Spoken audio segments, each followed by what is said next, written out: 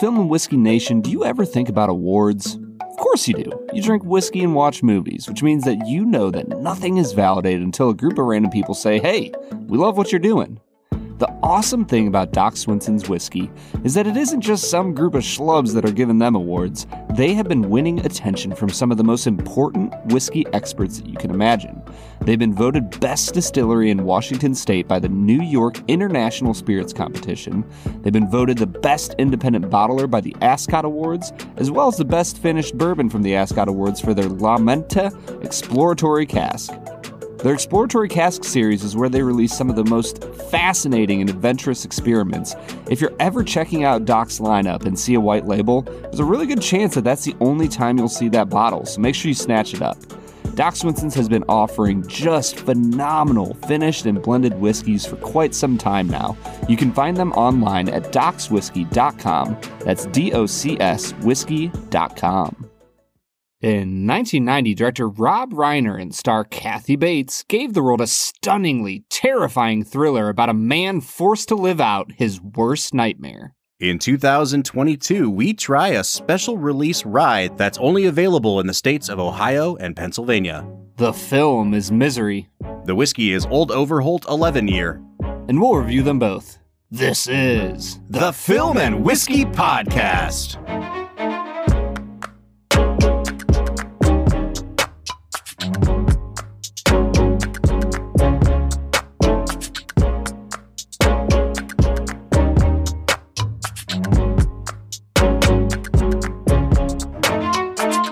Welcome to the Film and Whiskey Podcast, where each week we review a classic movie and a glass of whiskey. I'm Bob Book. I'm your number one fan, Bob. And we are getting spooky for Halloween. Brad, happy Halloween to you, my friend. Hey, happy Eve of All Saints Day, Bob. There you go. Brad, have you ever been like a big Halloween person? I am not a big Halloween person. I literally was walking with some close friends the other day, and, you know, there's all of the accoutrement knickknacks that people like to put in their yard. And I'm like, I'm not a fan of two types of Halloween. I'm not a fan of like creepy Halloween, you know, like the legitimately scary, like ghoulish figures that people will put in their yards and stuff. And I'm not a fan of slutty Halloween. Those are like the two things I don't understand why people are drawn toward. I get why people are drawn towards the second one. Yeah. Not as much the first one. I get it. And through the course of this podcast, we have not done a ton of horror films. And part of that is because I think horror is just, between the two of us, probably our least favorite genre. Easily. And that's not to say that there aren't great horror movies out there or that I don't appreciate horror. I think a lot of the horror that we've done to like major horror heads out there would probably be, you know, the light beer version of what they're used to watching. And I'm okay with that. I think we did like Alien in season 2. We did Alien. Maybe. We've done The Sixth Sense. We've done, Psycho. So there's been a few. Silence of the Lambs, I think, would qualify. Oh, yeah. And I think today's episode is straddling that same line between horror and thriller. And I think I would probably tip this a little bit closer to the thriller side of things than the horror side of things, but spooky nonetheless.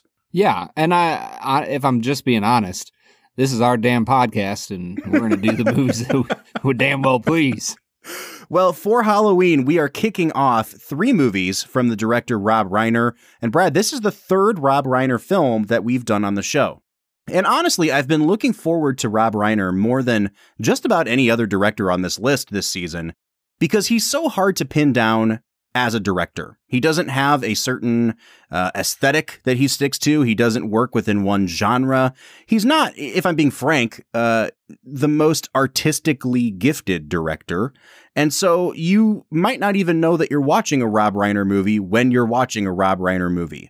And yet, with this being the 3rd one we've watched, I am starting to pick up on some patterns and some things that he is really, really good at.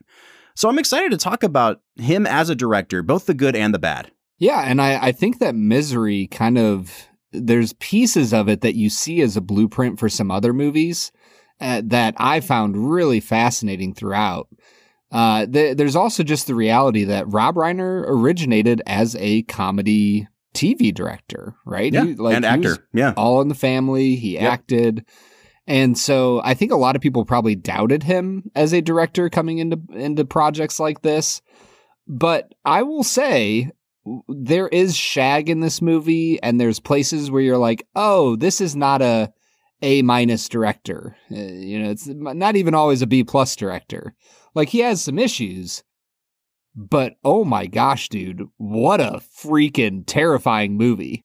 Well, and I think one thing that we do need to point out, too, is that the script for this movie was written by William Goldman, who is revered as being one of the greatest screenwriters of all time. And especially from the point of view of structure, his scripts are just always kind of airtight when it comes to how they're structured. And Rob Reiner worked with him on The Princess Bride, which we're going to do in a couple of weeks here. And, apparently they got along so well that he brought him on board to adapt this Stephen King novel.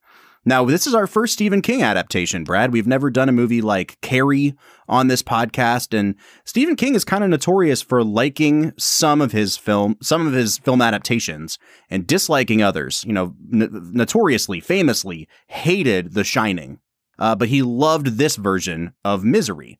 So I think, it's important to say author approved. You've got a great script behind it, and the script, I think, does a lot of the heavy lifting that sometimes Rob Reiner's directorial deficiencies are covered up by, if that makes sense. But we're going to get into talking about all that in the course of this episode.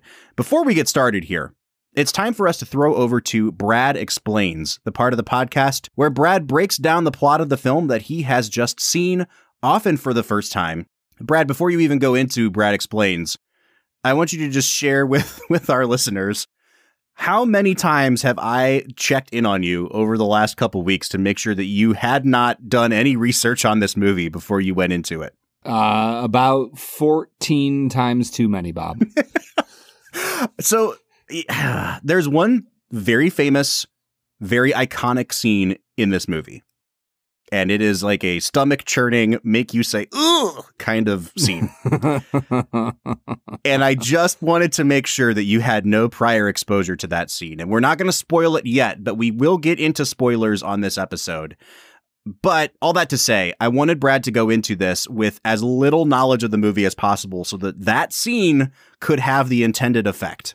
And now Brad's going to talk about that as we get into Brad Explains. I've put 60 seconds on the clock here, Brad. Can you break down the plot of Misery? I was say, do you want me to just explain that scene, or please don't? Please don't. Ugh. Misery is a film about a novelist named Paul Sheldon who seemed, I would assume that he's writing like steamy romance novels, right, Bob? Yes. Okay, that's what it seemed like to me when you looked at the covers. He writes steamy romance novels, and he goes to a remote part of Colorado to finish his final book in the series. Actually, it's his first book outside the series. I apologize. On the way home, he gets caught in a blizzard, almost dies. He is found by a nurse named Annie Wilkes, who takes him to her home.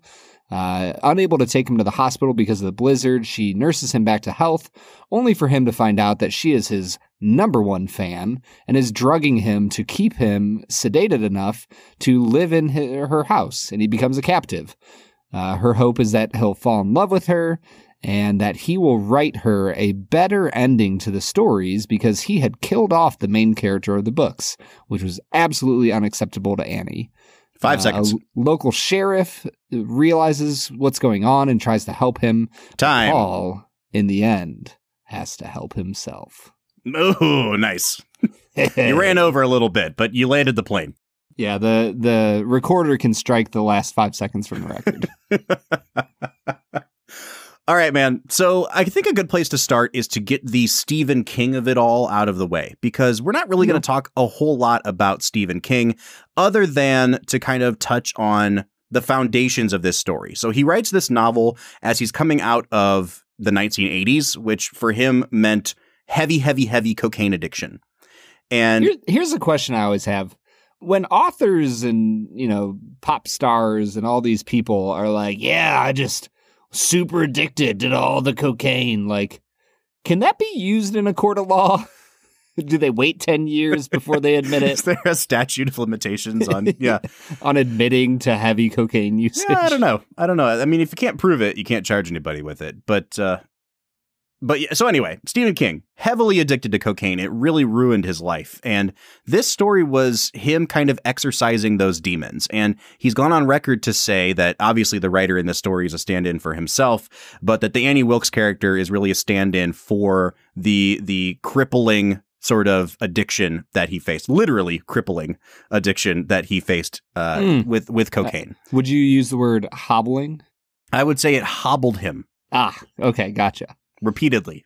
It was like a sledgehammer of I don't mean to make light of cocaine addiction. Let's move on from that. Yeah, probably shouldn't do that. Huh? Probably shouldn't be joking about that. However, the book, as with most Stephen King books, is significantly weirder than the movie adaptation. And if you've ever looked into like the book version of It versus the movie version of It, it's much, much weirder. This is just a thing with Stephen King. And in the book version, the key scene that we have been talking about, and I'm going to tip into spoiler territory here. So if you have not seen the movie, I mean, Brad, you can give people a better recommendation than I can, but I would recommend going into this movie cold if you can. Yes, 100%. We do this from time to time. There are certain movies that are just so I don't want to say twist dependent, but like, they're just really good if you don't know what's going on. Mm-hmm. Like it's like reading a good book. You're stuck on each page, like can't wait for what's going to happen next. And this is one of those movies. All right. So there's your warning. If you want to keep listening, but we're going to spoil the most important scene in the movie. Annie hobbles Paul. And she does so because she finds out that he's been escaping his room and because she's cuckoo. And so she brings a giant block of wood into his room. He's already been immobilized in terms of having his legs braced because he had compound fractures. He's kind of on the mend, but he's been getting around in a wheelchair. And he wakes up to find that he has been strapped down to the bed and that Annie has a block of wood that she places between his ankles. And she takes a sledgehammer and she freaking annihilates my guy's legs. Like, just that, the image of that ankle snapping is just, there's a level of like watching intense pain that I would call butthole puckering. Yes. Like, it made my butthole pucker. Yeah, if I'm being honest with you. Dude, it reminds me of when Gordon Hayward went to the Celtics. Oh, dude. And he was playing Cleveland in literally game 1 of the season. Yeah, man. And just came down funky on his leg. Or, the more famous one would be the Louisville player. Yep.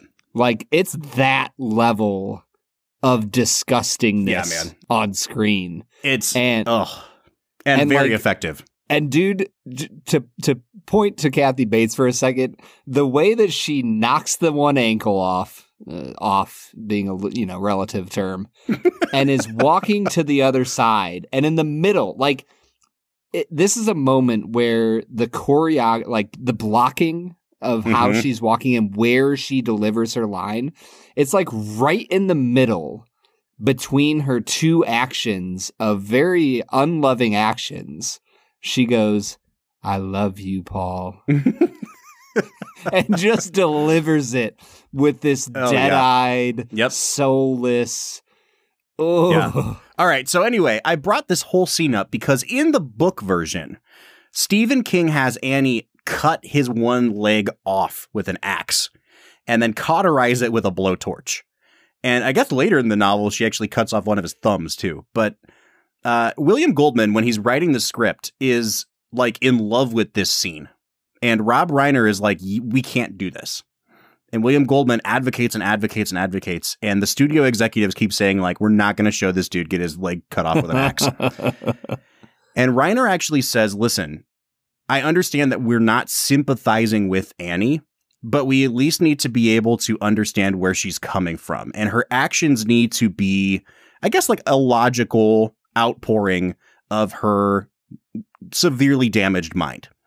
And if we show her doing that, that is such a step too far for the audience that they'll never be able to do anything but hate this character from that point on. And I think, like, to some extent, obviously we hate this character anyway, but I think what he's trying to say is, like, there's a level of sympathy that you still kind of have to maintain with that character. And for her to do that would completely suck and sap all of that out. And I think that this is one of those instances where, and William Goldman said this after the fact, they made the right choice. Like, I don't know that this movie would have benefited from that level of gore added to it. And it was much more effective to see what she did. And honestly, like, I think I probably had an even stronger reaction to seeing that than I would have to somebody getting his leg cut off. Yeah, I think that cutting the leg off would have just fallen into the more common trope of, like, a slasher film. Of, you know, just, blood spurting everywhere and she's covered in it and he is. And honestly, I think that would have taken away from the visceral nature of the final, you know, fight of the movie, you know, where blood is seen for pretty much the first time. Yeah. And I think that if they had used an axe murdery type of scene earlier in the film, it really would have taken away from that. I feel like this movie would almost play better to a 2022 audience, just for the simple fact that I feel like we've come so much further in our understanding of mental illness that Kathy Bates' character comes across a little bit more sympathetic, just for the idea of, like, oh, we, like, can understand that mental illness is a real thing that people really struggle with. And you can see her from time to time as a, man, like, what's going on with her? Like this poor lady is under such delusional things and doesn't make her actions right. But, you know, you don't necessarily heap the blame on her as much as you might have in 1990. So I think that's a really good segue into talking about the way this movie's put together. And I mean, do we want to dive into the Rob Reiner conversation now, or do you want to do performances first? You choose, Bob. You'll lead us in the right direction, I'm sure. Let's talk performances. So this movie comes out a little over 30 years ago now, and I think in some ways the movie has aged kind of poorly. Like, the look of the movie, some of the pacing of the movie, some of the shots, you know, like you said, it paints in broad strokes sometimes. And at the same time, even though Kathy Bates' character and performance, frankly, is so over the top and kind of meant to be kind of, you know, a little bit comical at points, I still think that she gives and imbues that character with sympathy that a 1991 audience, or was it 91 this came out? 1990. 1990. That a 1990 audience wouldn't have been expecting. Do you know what I mean? Like, I think this performance is really ahead of its time, even though there are elements to it that are so over the top that it also still feels very 1990. Yeah, the movie really kind of has, I don't know, I'd have to watch it again to find the clear delineation, but there's a certain shift in the movie where Reiner becomes less campy, less cheesy. That's a good word, yeah. And it becomes a lot more terrifying. It felt like in the first half of the movie, there's just a lot of moments that feel like it's just a really cheesy montage of Paul getting used to his new life. Mm-hmm. And I really struggled with some of the choices that Reiner made at the start of the film, whereas by the end of the film, I'm bought in. I'm 100% with him. Yeah. Well, and how does that translate to Kathy Bates and her performance? At the start, Kathy is trying to play off the innocent, you know, caretaker, and it works in certain moments, but I think that Reiner almost over-directs and uses the camera a little bit too much to give emphasis on certain things. Mm-hmm. And sometimes it works, but I think sometimes with Kathy Bates, it just doesn't always quite click for me. Yeah, I think you're right in that there is a sort of clear delineation in this movie where Reiner stops doing the silly camera tricks and he stops. You know, like, there are moments in this movie where it almost felt like Rob Reiner was trying to mimic Sam Raimi and, like, his, like, goofy, campy, Evil Dead shots. There's a lot of Dutch angles. There's a lot of extreme close-ups that come out of nowhere. And they happen the first few times that Annie loses her cool and just immediately snaps and becomes a different person. And I feel like those scenes would have been so much more effective if he had just like left the camera on her so that you could watch the facial transformation from completely calm to like unhinged. And I don't think necessarily that it's a fault with Kathy Bates's performance. But like you said, when the movie settles down and Reiner lets his two stars do, I was gonna say do the talking, but you know what I mean? Like be the focal point. I think that that's when Kathy Bates's performance really shines. For me, it's kind of like when they have the dinner scene together and she is like at her most enraptured with him and really turning on the charm and being as innocent and she's really made herself up. She looks quite lovely. Like from there to the end of the movie, I'm like, I understand why you won the Academy Award. It really is. It's a very brave performance. It leans into camp on purpose. It goes over the top on purpose. But I think she also gives it quite a few layers that character didn't necessarily have on the page. Yeah, I think what you pointed out is true. I think that because of Reiner's choices, it gives away Kathy Bates, and Annie Wilkes' character way before it was necessary. Mm-hmm. Like, I think it's okay that they have some hints early on that she's a little bit unhinged, but it feels like from the very start, you immediately know, oh, this lady's nuts. and there, it just feels like maybe a better director could have teased out the romance that she was looking for, of her being more charming for a longer time period before she snapped. Mm-hmm. I think that probably is kind of the hitting the nail on the head for what my frustration was with the early half of the movie. So this movie is like a classic two-hander, which is just a way of saying there's really only two main people in this movie. And they cut away every once in a while to this B story about the sheriff and his hunt for what he thinks is going to be the body of Paul Sheldon. But the other character in this movie is Paul, played by James Caan. And Brad, I don't know if this is going to come up in Two Facts and a Falsehood. I hope it doesn't. But I don't know if you've seen the list of people they offered this part to, but it's like 15 people long before they got to James Caan. Yeah. And I was really impressed with a lot of the performers that they asked to do this. And of course, they reached out to De Niro and Pacino and, all of those actors, probably Nicholson at some point.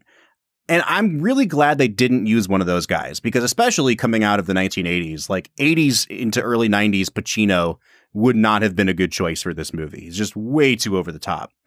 But as I'm watching this movie, I'm like, man, it is so good to have James Caan in here, knowing that he described his character as completely reactionary. Like his role in this movie is not to outdo Annie Wilkes at any point. It is to underplay and it's to react. And I was thinking as I was watching the movie, like, who else would have done a good job at this? And I think like a Gene Hackman would have been a really great choice. And it turns out they offered it to Hackman. They offered it to Dustin Hoffman. I don't know if they'd offered it to Duvall at any point, but there's a few actors that I thought were really capable of putting their ego in the back seat for the sake of this movie. And James Caan, who is known for being a very sort of mercurial actor, like he likes to blow up and be big on screen sometimes. I thought he was phenomenal in this movie. Yeah. Well, and it was fascinating because the fact, for me as somebody born in 1990 who did not watch Misery when it came out, nor watched it, for the next 31 years of his life, having seen the movie Elf first, there were certain moments of this movie where I was like, oh, yeah, Paul Sheldon, he eventually became a publishing house, kind of guy and had a man-child that came to live with him and his family. But for this podcast, the only movie we've seen James Caan in to this point has been The Godfather, where he plays Sonny, who is the complete opposite of this character. Man, I barely remember that movie, Bob. It just isn't clicking for me at all. The what now? The what, father? The who? So no, dude, I do want to hear your evaluation of his performance, though. Caan is spectacular. I think that his ability to ride the tempestuous waves of the Annie Wilkes typhoon, if you will. What a metaphor. Dude. How long were you sitting on that? Like I could just see your like yellow legal pad next to you, and you're like underlining tempestuous waves. Tempestuous waves. No. No. His ability to manipulate her, even as she is trying to be the mastermind, and I think that's what really makes this movie work, is the way that Annie is trying to be a mastermind. And Caan is clearly the more intelligent person, but because of his physical situation, he's unable to turn the tables on her. Mm-hmm. And, the fact that they meet at the end of the movie where they're at an equal point of like either of them could win the fight, I think that's like brilliant writing. But as far as the way Caan interacts with her, I think that it's the it's the moment where he breaks and is unable to pretend anymore that makes me love him as a character and believe all the other parts all the more. The moment where he flips Annie off, I believe it's like right after she hobbled him. Mm-hmm. that just freaking killed me, man. I about lost it laughing at that part of the movie. So before we go to break, I do want to touch on that a little bit. Reiner has his roots in comedy, and there are moments of this movie where it is very clearly intentionally funny. And I think, again, some of the over-the-topness, some of the cheesiness in the first half is also intentional. I think Reiner's trying to go for like a high camp horror thing. It doesn't necessarily work, and I think, again, it works better when it actually settles down into an outright thriller in the second half. But even then, there are moments in this film where I laughed out loud. There's a great cutaway when Paul is going around the house and he finds Annie's scrapbook where she has been keeping mementos of all the people she's murdered over the years. She's a serial killer. She killed a bunch of babies. She went to prison, and she kept all the articles from that, and he's flipping through her scrapbook and stumbles upon the moment where he finds out that she's killed all these babies. And then it just cuts to the hallway and him like wheeling across the hallway back into his room and closing the door, like a way of just saying like, nope, and just closing the door. It was hilarious, and it's very intentionally done. As well as when the buster, the local sheriff, is driving with his wife, who is the deputy sheriff, mm-hmm. and she like touches his leg in a very suggestive manner, and he's like, "No, none of that. When you're in the car with me, you're my deputy, not my wife." And those are little nice Goldman touches too. And he really knows how to put a button on a scene. I think it's that same scene where it ends with him saying something like, "Yeah, sarcasm is the reason that our marriage has worked as long as it has." And sarcasm is the spice of this marriage. Yeah, I believe. Yeah. Yeah, Brad. So, I mean, I'd like to hear your opinion. Does the comedy work to help lighten the mood? Do you think it kind of muddies the waters? What was your take on the sort of intentional humor here? Oh, no, the comedy is absolutely perfect. I think it's especially true with the sheriff and his wife, but he manages it in such a way that he doesn't make Buster a ridiculous character. He makes him feel really real and like a living and breathing person that I believe would exist in small town Colorado. Mm-hmm. I guess for me, the comedy mostly exists outside of Annie's house in this movie, which almost like thematically reinforces that like the real world is still going on outside of Paul's existence, that people are still, cracking jokes about, still wanting to make love after being married for 50 mm-hmm. years, and that that day-to-day existence is still happening, which conversely serves to heighten the tension of what Paul is facing, this life or death situation. So I think the comedy is really brilliant. It's just barely sprinkled into the film, but it shows how Reiner as a director can bring his strengths in comedy into a completely different genre and use it to spice up what's happening in the film. Well, and I think, again, like it demonstrates, like you said, the strengths that he has as a director to also know all right, the script has hit a point where it's kind of the point of no return. There's no more jokes happening in this movie. And even then, Reiner looks at that script and says like, I actually think we need a little bit of a release valve in this one scene. And, for me, I'm thinking of the scene where she walks in, no makeup, completely lethargic, and says like, here's your pills. And he says, Annie, what's going on? And she basically just starts saying like, hey, I think I'm going to kill myself and maybe you too. And she pulls a gun out of her like nightgown pocket, like her bathrobe, and says, I have a gun. Sometimes I think I'm going to shoot somebody with it. Well, good night. And walks away. And it, like the reaction shot on James Caan just going like, what the hell now? Like it's perfect. And it's like a little darkly humorous chuckle. And it was really needed at that moment of the movie. Yeah, I think it's really an example of how every single movie needs moments where it breaks from what it's trying to do for a minute. There's very few examples, I think, for me of like movies that don't give up on what they're trying to do. Like Lord of the Rings would be an example where they just take it super seriously the whole time and it works. But I think that in a lot of, more common films, it's really healthy to have a slight shakeup of genre every once in a while to help the film feel fresh and like it's moving forward and that there's something happening in here that feels something like real life.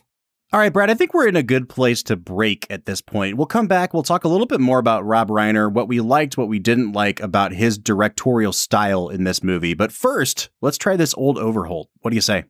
I'm really excited, Bob. Let's get to it. All right, so today we are checking out Old Overholt 11 Year. Now, Brad, this is a whiskey that was sent to us by our friend on Instagram, the Bourbon and Rye Club.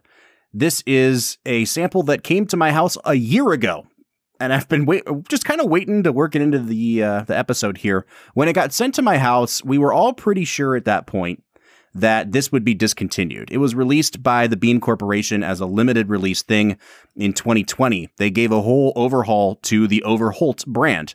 They bumped it up from 86 to 90 proof. They made it a non-chill filtered thing. They just added the bottled and bond version back in 2017. So they've been doing a lot to expand the Old Overholt brand. And one of the things they did was to release this limited edition 11-year rye in only 2 markets, Ohio and Pennsylvania. This brand initially launched in Pennsylvania, and so they wanted to honor the roots of that by releasing this only in those 2 markets. So it was the only time in my life, Brad, in my whiskey drinking life, where I have had people from Kentucky contacting me and saying like, can you get me a bottle of this? And it's like, how's it feel now? That's right. Yeah, it felt pretty good, man. So all that to say, we were really kind of clinging on to hope that this might be renewed on a yearly basis or even just once in a while, but it looks like this really was a one-off. And so I'm sorry to Film and Whiskey Nation to do an episode like this. We usually try to keep these to things that are readily available or that you could find in your liquor store. But Brad, I'm excited to try something that is a little bit off the beaten path here in this Old Overholt 11. Yeah. And as I got into tasting this earlier, I found myself really enjoying this whiskey. Mm-hmm. As I got into the nose, there was a little bit of brown sugar sweetness that hit me right off the bat. And then from there, I got bits of corn, some of the rye spice started to come out. And then I got this really nice note of like a salted butter that just hit me in all the right ways. I really liked the nose here, and I give it an 8.5 out of 10. Yeah, you're right. This smells more like a spicy bourbon than a rye. And, it is, I believe it's like 70-something% rye in the mash bill. It's not it's an undisclosed mash bill, but people have speculated as to what the mash bill is. But you're right. It smells like a buttered ear of corn with a little bit of brown sugar and then some really nice rye spice on it. This is right up my alley, man, and I'm really enjoying it. So I'm going to give it an 8.5 on the nose. Yeah. And then as I got into the actual palate, the taste here is just, I don't know, decadent's not quite the right word, but man, is it nice. For me, I got some butter, a little bit of like a soft almond flavor. The rye spice started coming through in the mid palate, and then by the end, it had all sorts of oak and cinnamon going on. I thought it was a decently complex palate that hit a lot of the right notes for me, Bob, and I give it a 9 out of 10 on the taste. This is really weird. I don't know if I've ever said this about a whiskey before, but the sensation that this whiskey has on my palate almost makes it taste like it's a different temperature than it is. Like, have you ever like gone swimming on a really hot day in a pool or in the ocean or whatever, and you've just gotten a mouthful of like warm pool water? Like, that's kind of what this tastes like to me. It has a warmth to it that I'm not used to picking up on whiskeys. And I'm not just talking about the alcohol burn, but I think the alcohol is making my mouth actually feel like this is warm. It's a really interesting sensation to have. You're right. The front of the palate, there's really not much going on. It just kind of tastes like alcohol. And then towards the middle of the palate, that rye spice starts coming out. The alcohol comes in waves on this. So it's 92.6 proof. It drinks like it's about 114 proof. And it's not to say that it's harsh or anything like that, but it just tastes like a really well-aged barrel-proof rye. And it really presents itself on the finish and at the back end of the palate. Brad, I'm not crazy about the flavor profile on this, but I think even just sipping it, I can tell that this is well-aged and pretty complex. I'm going to give it a 7.5 on the palate. Yeah, I would say that the finish for me is where this really kind of starts to tail off. There are some nice notes that come along with it. Some of the rye sticks around. It gets a little less buttery and a little more oaky. Mm-hmm. I think that there's just not enough power behind the finish to really like move it through to the finish line. I will say, though, the thing that saves the score for me is that the flavor lingers for a really nice amount of time and allows you to really sit with the flavor long after you finish drinking it. So I'll give it a 7.5 on the finish. I think it's solid. This is a really weird thing to say, but I think that the fact that the finish on this is not spectacular and actually has probably the worst notes for me actually benefits the early part of the tasting on a second sip. So like I swallow this, it gets really oaky and kind of bitter. And you can tell that like maybe 11 years was a little bit too long in the barrel for this. And then I take another sip of it and I'm like, oh, I'm actually picking up things on the tip of my tongue that I wasn't with the first sip. I got a lot of really nice green apple notes on this the second time around. But when it comes to the finish, I guess what I'm saying is the only reason I can pick up those notes is because the finish really dominates the palate with these over-oaked, kind of bitter notes. It's not a bad finish. And again, like this is where you get the power behind this whiskey, but I'm only going to give it a 7 out of 10. And that takes us to balance, where I think, again, I'll give this a 7.5 out of 10. It's definitely above average. It's a really solid whiskey, but I don't know if 11 years is the right age statement for this, Brad.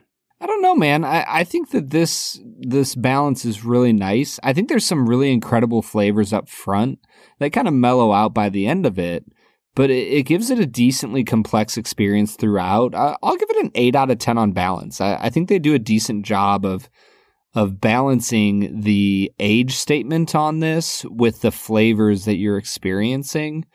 To give you a pretty great experience. All right, that brings us to price. Now, this was $80 in the state of Ohio, I believe, Brad, when it was still for sale in the state of Ohio. MSRP was $75.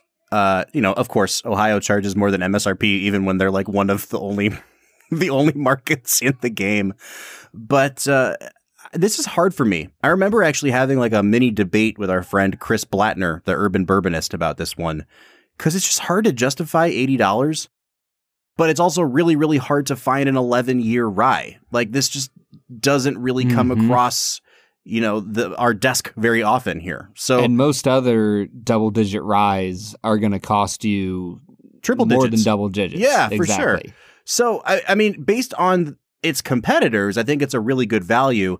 Based on what's actually in the glass, I don't know that I would pay $80 for this whiskey. But it's also the most affordable double-digit aged rye. So where are you falling on this? I give it a 7 out of 10. Like I think that compared to its competitors, it's not quite as good as like a Michter's, rye. but it's also a solid experience that I honestly enjoyed a decent amount. And the fact that it is impossible to get now and was hard to get when it came out kind of brings my score down some. But I think $75, $80 is about the right place for this, considering all of the factors. So yeah, 7 out of 10. Yeah, I'll give it a 6.5 out of 10 on value, and that brings my final score to a 37 out of 50. Yeah, I'm just above you a few points. I'm coming to a 40 out of 50. All right, so that's bringing us to a 77 out of 100, or a 38.5 out of 50. This is above the point where we would normally recommend trying and or buying. But you can't do that, so suck it. If you're at a bar and they have this, you're probably going to be charged a premium for it because they're never going to be able to replenish it now. So, Brad, I would imagine that a pour of this is at least, $18 to $20 for an ounce at a bar by now. Would you pay that much to try this?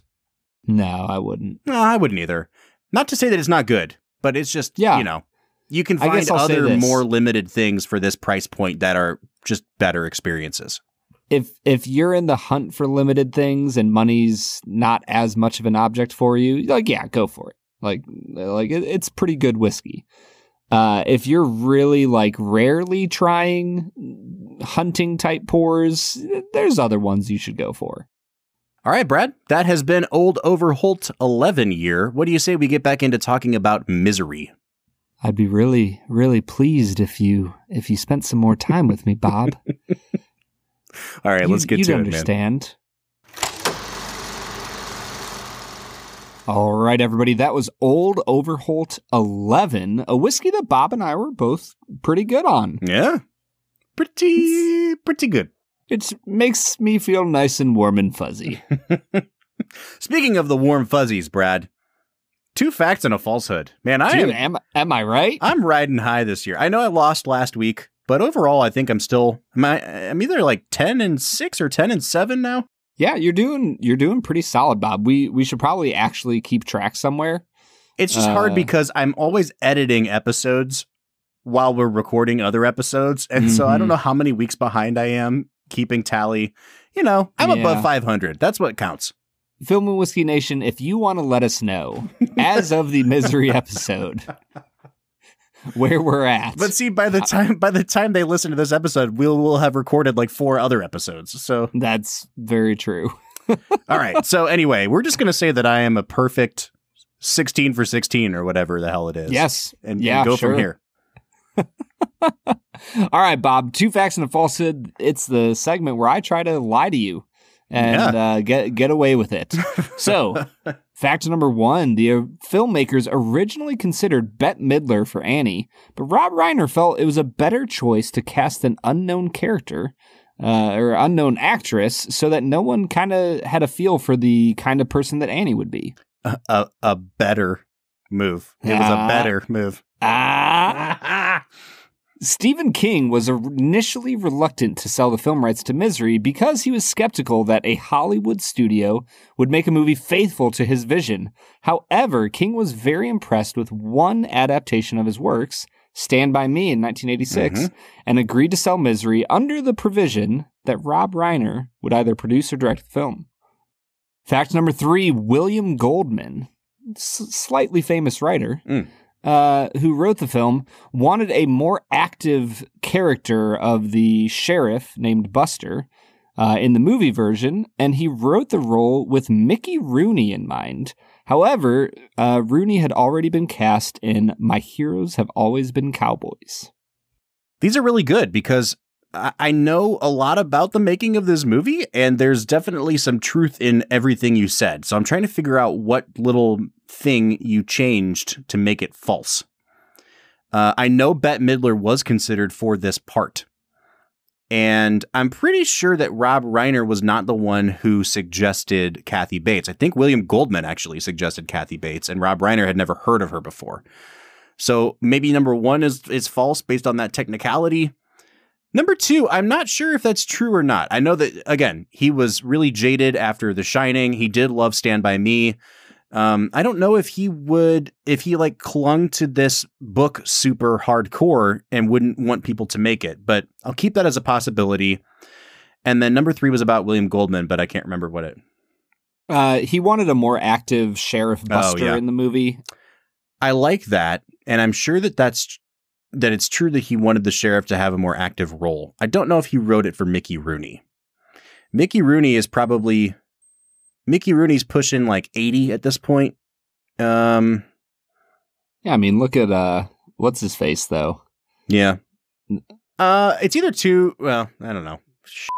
If I got the technicality of number 1 right and then don't pick that as the falsehood, I'm going to be really mad. But 3 sounds the most false in general, so I'm going to go with 3. Bob, fact number 3 is actually a falsehood. Yeah! All right. Cheers, my friend. You did it. I appreciate it. Thank you very much. Yeah. All right, man. Let's talk a little bit more about the movie. I think this is a really good movie. I don't think it's a great movie. And I think that, if I'm being frank, it probably would have been a better movie with a different director. And I like Rob Reiner, but when it comes to making movies that require a level of stylistic competence, I don't know if Rob Reiner's your guy. Like, even, we're going to watch A Few Good Men. That's a great movie. And even like in the final courtroom scenes of A Few Good Men, if you look out the windows of the courthouse, like there's the fakest looking trees you've ever seen. Like, he just doesn't have a knack for visuals the way that other directors do. I feel like there's a documentary out there somewhere about like set design in Hollywood, and it's called The Fakest Trees You've Ever Seen. But like the scene is spelled SCENE. Yes. You've ever seen. I love it. I don't know, man. What do you think? What are your thoughts on Reiner as director here, like from a visual standpoint? I think that the Dutch angles work for me in this. Like the moments with Kathy Bates where she's like angry and walking out the front door and all of a sudden the camera is tilted, like 45 degrees off. Yeah. I think a few of those moments work. There's just about 3 of those moments too many. Yeah, that's fair.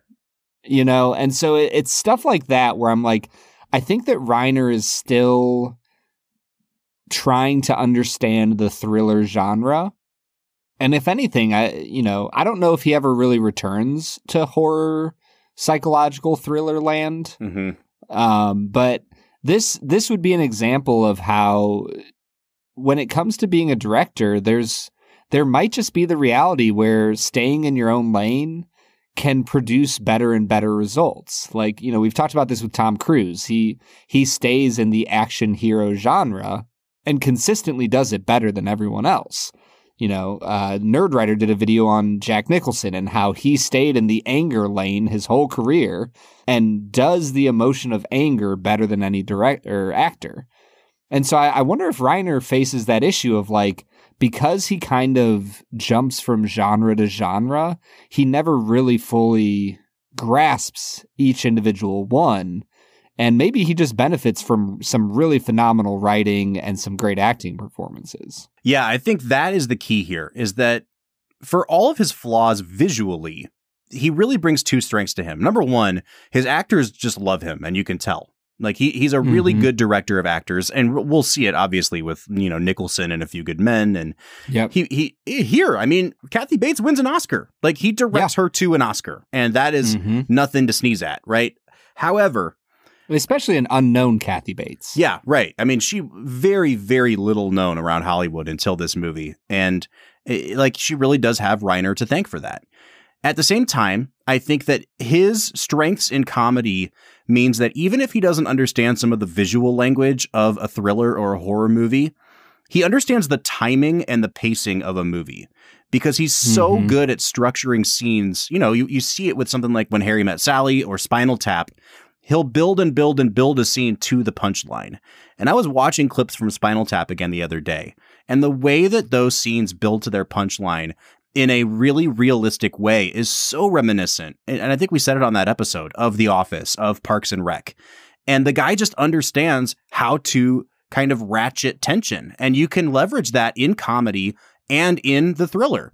And in these scenes in this movie where, James Caan is kind of hoarding all of his pills and getting ready to poison Kathy Bates, and then they sit down to dinner together, and you're watching it and you're so enthralled. And then when she knocks the glass of wine over, that release, that almost comic beat is just like, oh my, like your hands go up and you put your hands on your head like, oh no, she spilled the wine. It's the same thing when he's snooping around the house and she's coming home and it's a race against the clock to get back into the bedroom. He's really, really good at the suspense elements of this movie. And I think it's because of his comic timing. Yeah. And yet there's a few small things that irked me with that, of like when he puts the penguin back, we like everyone knows that that's going to get him caught. Yeah. And yet for some reason she doesn't notice it for like 8 months, or like however long it is. It's like 4 or 5 weeks later. And she finally goes, I just saw yesterday that my penguin was not facing south, and it faces south, Paul. And you're like, but that happened like 45 minutes ago in the movie. So there's like little things like that throughout the film that, and maybe that's just a continuity error. That's not a big deal. But I think that Reiner as a director visually can struggle sometimes. I think sometimes there are certain parts of the movie that don't coalesce super well. But what you're saying is true. His timing in individual scenes is impeccable. Mm-hmm. Like I remember my dad watching a documentary on Sinatra, and everybody who ever worked with Sinatra just said his timing is just innately perfect. He has a way of knowing exactly the eighth of a beat that he's supposed to come into the song and when he's supposed to end. And he just had this impeccable clock inside his head. And I feel like Reiner has that with his scenes, whether he's trying to ratchet up tension for comedic effect in a scene like the diner scene in When Harry Met Sally, or when he's having Paul try to poison Annie, which I would say might be the best scene of the film. Yeah, obviously I would say that iconic hobbling sequence is probably my favorite scene. And I also think that's his best scene visually. And it's because the camera is just very static. There's very simple setups, a close-up shot of her, a little bit wider shot of her, a reaction shot looking down on Paul in the bed, once in a while an insert shot of a block of wood going between his legs, things like that. But what Reiner does in that scene that is so brilliant is that she comes in and he's strapped to a bed. And so this is not going to end well. And she starts talking about this practice of hobbling. And she puts this block of wood between his legs, and you know what's coming. Like, you just know something bad's coming. And he starts getting fidgety and he says, Annie, whatever you're thinking of doing, please don't do it. And you can see her reach down out of frame, and you can kind of hear the sound of her like rolling around the sledgehammer a little bit, but you don't see it. And then all of a sudden, she picks up the sledgehammer, but she picks it up when the camera cuts to a close-up. And so she just kind of gently inserts it into the shot and almost like caresses her own face with it. And it's such this like tender movement, to your point about her performance there, that she, he could have really drawn out like, oh, she's dragging the sledgehammer across the floor. And no, it's like you don't see the sledgehammer until the second before she hits him with it. And that makes it even more jarring. And it's a moment like that sets up a later scene in the movie when Buster is in the house, the sheriff, he's in the house, he's snooping around very clearly. Like, she goes to get him a cup of hot cocoa and he's like creeping around the corner, like smiling at her, like, yeah, you get me that cocoa. And as soon as she's gone, he's like almost sprinting upstairs, for an 82-year-old man. Very loudly. And very, very loudly and opening doors. Yeah. But the camera finally comes to a halt, almost like it had been moving behind the banister as if it was coming up the stairs, and it sits there. And you think that she's going to walk up from behind him. But then it just sits there, and you see him looking around, and it sits there for just long enough that you kind of forget the feeling that she's going to appear. And then, boom, she just moves on to camera. Yeah. In the same way that he did with that, still shot on her face. you hear it a tiny bit, and then a few seconds later, it slowly rises into view. And it's just one of those, oh, like, it's just so good. So you were talking earlier about something that Reiner does with his insert shots a lot in this movie, where he's always cutting to close-ups of people's hands doing things, which again is like kind of calling back to the theme of the writer. And it's something that I didn't really pick up on, but once you pointed it out, I was like, oh, that's actually kind of a brilliant touch. Yeah, he constantly points out people using their hands to do work. Like I want to say early in maybe even the first shot of the movie is his agent like picking up a phone. I want to say that happens. Maybe it's when she's calling the sheriff of the town, but like you have these pictures of people picking up a phone and using their hands to dial. You have pictures of Paul, slowly taking a hairpin and bending it and using it to try and pick the lock to his room. You see her reaching in and taking 2 little red pills out and saying, here's your pills. And you don't see her say that. You just hear her voice, and the shot stays on her fingers, like holding the pills. And when I say on her fingers, like it is right up there on her fingers, like immediately on there. And it just keeps calling back to this theme of like, the work that we do with our hands and what that says about us as people. And I think I think for some of the flaws that Reiner has visually, I think that was really effective for me at setting the scene for what we were to expect from the movie. All right. So with all that said, I think it's time that we do Let's Make It a Double. Brad, I'm going to be honest with you. I have not given a second's thought to this yet.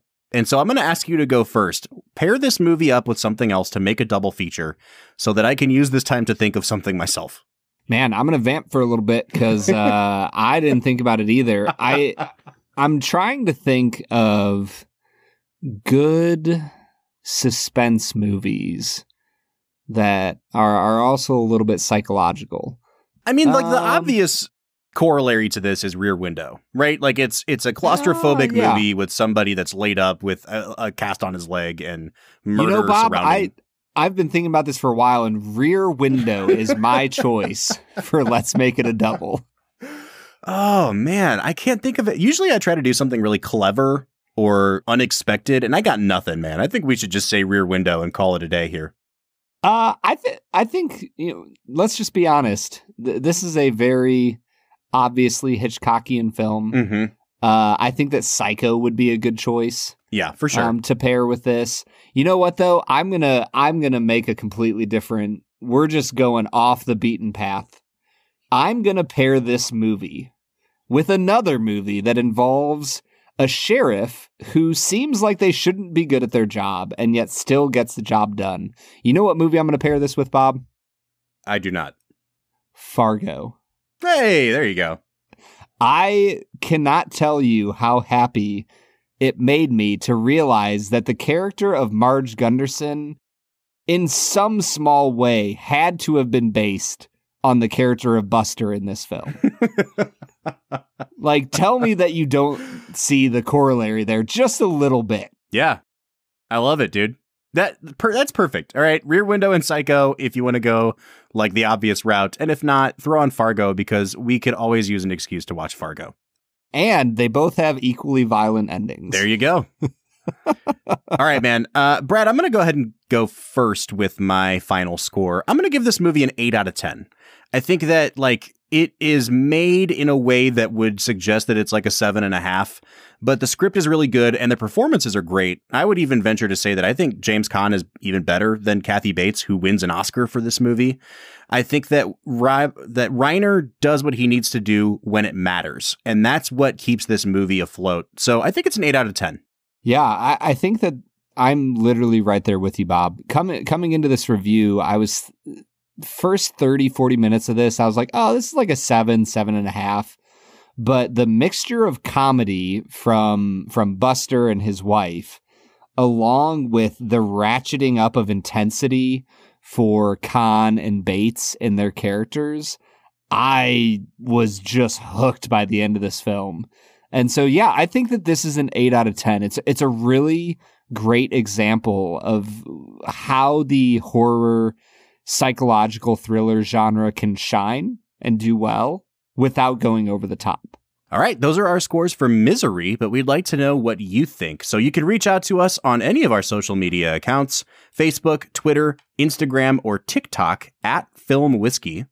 Or you can jump onto our Discord. We're on there every single day talking to you guys, the people who listen to our podcast.